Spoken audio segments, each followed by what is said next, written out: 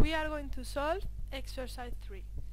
The amount of residual water that a factory produces when using X units of a material M1 and Y units of another material M2 is Q depending on X and Y, that is written in blue. So the first question we have to answer is Q convex or concave in R2? But first we have to bear in mind if R2 is a convex set. We are going to check it graphically. If R2 is the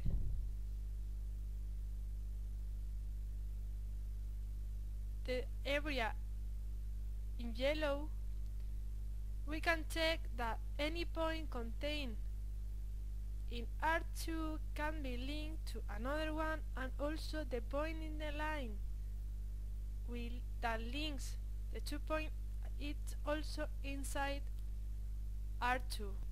So yes, R2 is a convex set.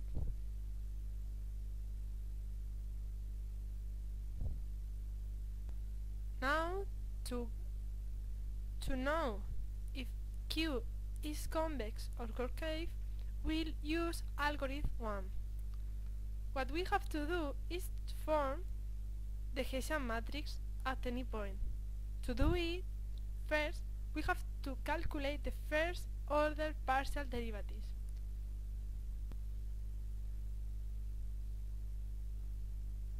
The first partial derivative of Q depending on X is 3 multiplied by 2x minus 5 raised to the power of 2 multiplied by 2.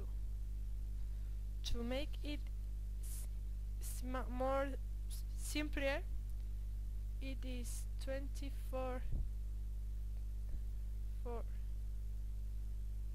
x raised to the power of 2 minus 120 x plus 150. Then the first partial order derivative of y is 2 multiplied by y minus 1. This is 2y minus 2. Now we have to do the second order derivatives that are calculated from the first partial order derivative. So the first one, we lose the first, this one, the first partial derivative of x, and we derive again taking the variable x. So this is 48x minus 120. The second order partial derivative of y depending on y is 2. And also we also need the second partial derivative of x depending on y. That is, we take this first partial derivative and derive taking as a variable y. As we can see here, there is no y, so its derivative is 0. This is equal as q y x. That is the same as if we derive this first partial derivative taking as a variable x, as there is any x, it's 0. Now, taking into account the values of the second order partial derivatives, we form the Hessian matrix. Here we have the Hessian matrix at any point. Now we are going to calculate its sign. For that, we are going to use the eigenvalues method. So we are going to write here the first eigenvalue and the second one. We have that the first eigenvalue can be greater, equal or less than 0, and the second one is greater than 0. So the Hessian matrix at any point is indefinite.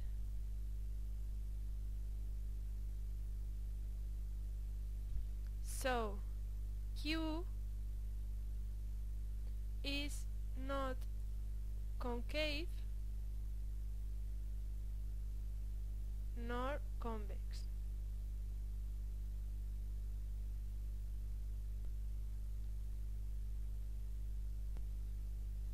In R2.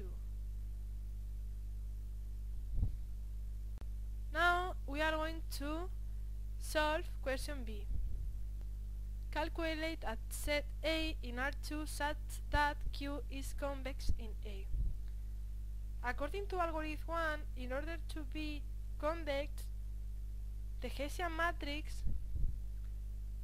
must be positive semi-definite or positive definite.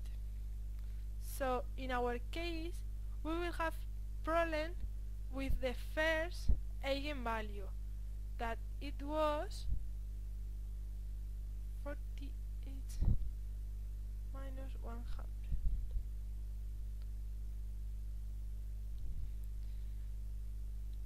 So we have to look for an interval where this eigenvalue is greater or equal than 0.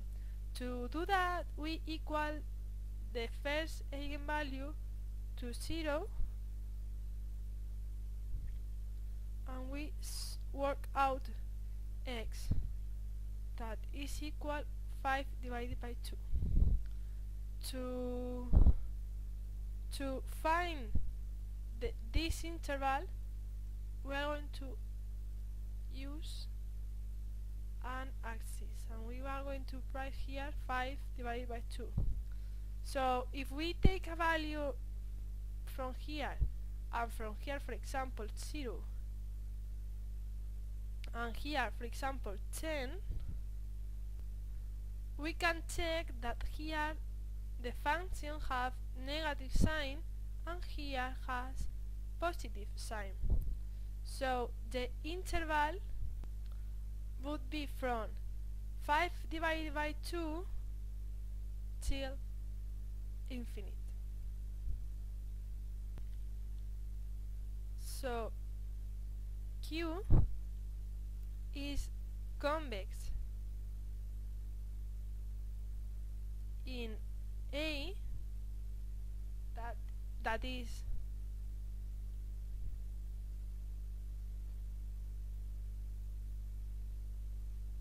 x and y belonging to R2 such that x is greater or equal than 5 divided by 2.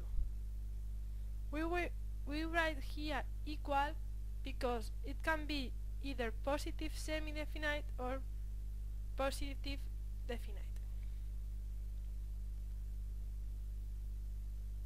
So we cannot forget about checking if this set A is convex or not. So we are going to check it graphically.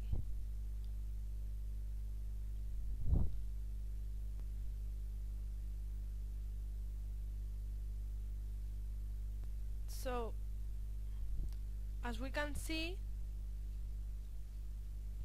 the set is convex, and with that the question B would be answered.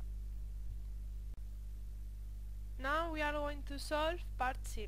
Which amount of materials must be used in order to minimize the residual water production? Is that combination of amounts a global minimum of Q in A? So we are going to follow algorithm 2. And as it says, first we have to calculate the critical point.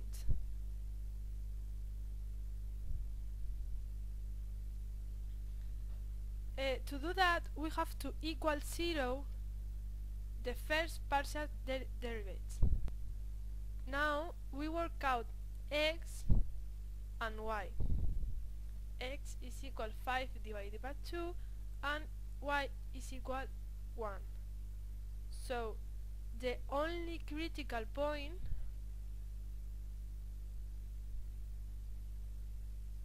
is 5 divided by 2, 1.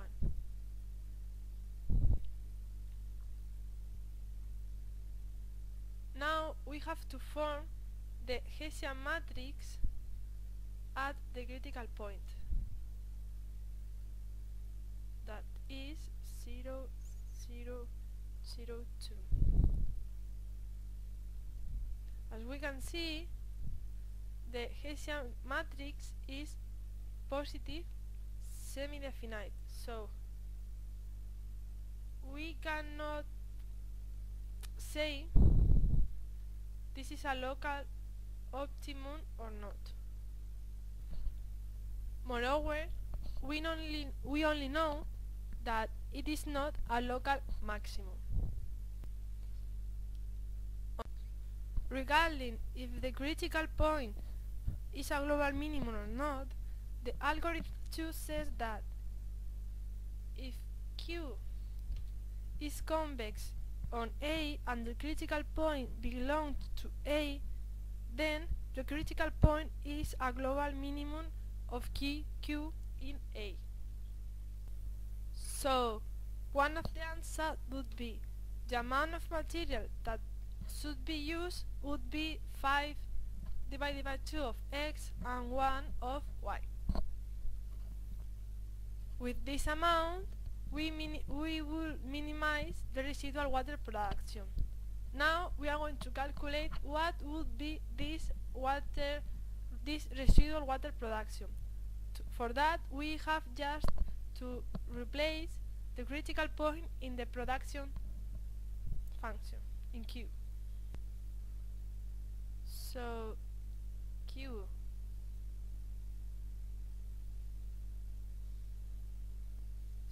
Q of 5 divided by 2, 1 is equal 25 units. This exercise was done by María José López Martínez.